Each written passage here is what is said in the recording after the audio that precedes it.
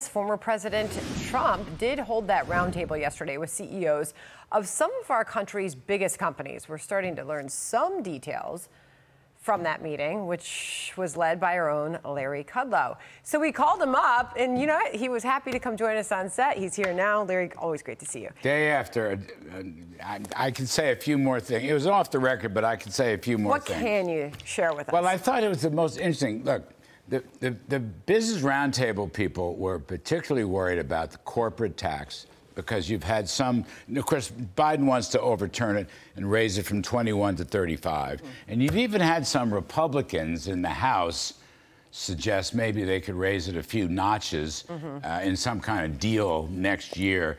So I asked President Trump directly, will he keep the 21% corporate tax rate? And he said yes. Okay. He said yes. And then, as is his custom, he ruminates about the whole story. And he said, well, you know, we could go lower. He said 20% is a nice round number.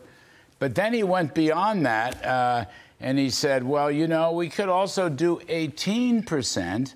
And then he finally said, by the way, he looked at me and he said, by the way, during the campaign back in 2016, the original plan was 15%. Right. And that is correct. I actually worked on that plan in late 2015 and 2016, along with a lot of other people. Wait, this is a big deal. So, I mean, there's reports that Trump in that meeting talked about lowering it to 20%. Yes. Well, again, it was more of in the nature of a rumination. But, I mean, what he's trying to say, and what he did say, I won't say trying, without question, it will not go up. Point number one. That's a big message to CEOs. It will not go up, and that's what the CEOs wanted to hear. But that's what President Trump has said for years now. Was that their primary concern? It was their number one concern. I spoke to some of them before the meeting. I spoke to Business Roundtable staff before the meeting. It was their number one concern. So what Mr. Trump is saying is, no, Biden wants to raise taxes. I want to cut them. He's saying, I'm a growth guy. Biden's a redistributionist guy. And he made the differences very, very clear in that meeting. So he's ruminating.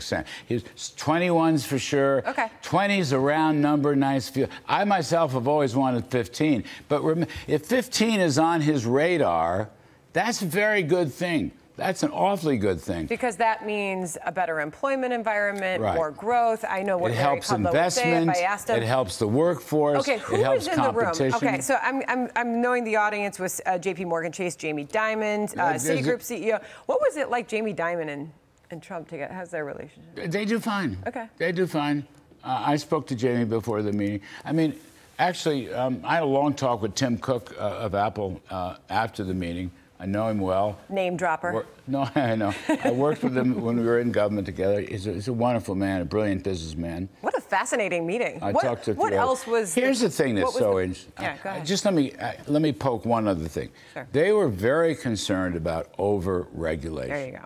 And things like the SEC or the Federal Trade Commission always bringing antitrust lawsuits.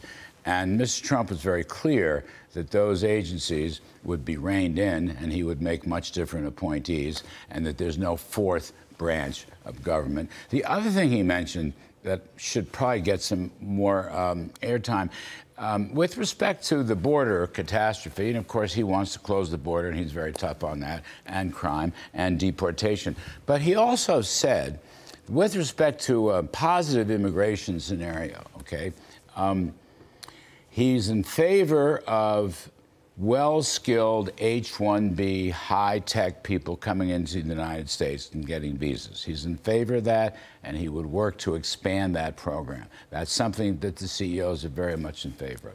The other thing, Sandra, that he mentioned, though, and this is a long-time Trump priority but never got off the ground, young people who are in the United States, provided that they're vetted and have a visa, if they go to college in the United States, they should be able to stay and work in the United States. Right now, the way the system is, you're only here for a limited amount of time and you have to leave. And he said clearly, I want America to be a magnet for the best and brightest people all around the world.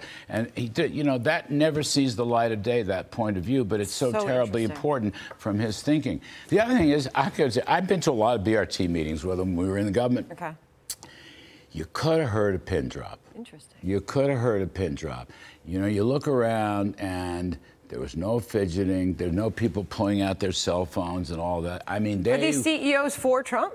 Well, I don't know. I mean, it's not a political event, Sandra. It was a policy, substance, and business event. They're for a business-friendly environment, I can tell you that. They were riveted on him, and he did the whole thing with elan. He was moderate temperamental. He was analytic. And you know what else he had? Energy. He had a lot of energy. I think he may have had more energy than the interviewer. That's not possible, Larry. Well, I know, but I'm telling you, he was on his game. Well, thank you very much for sharing what you could from that meeting. Very informative. All right, good to see you, Larry. Bye. We'll see you at 4 o'clock on FBN. All right. Hey, Sean Hannity here. Hey, click here to subscribe to Fox News YouTube page and catch our hottest interviews and most compelling analysis. You will not get it anywhere else.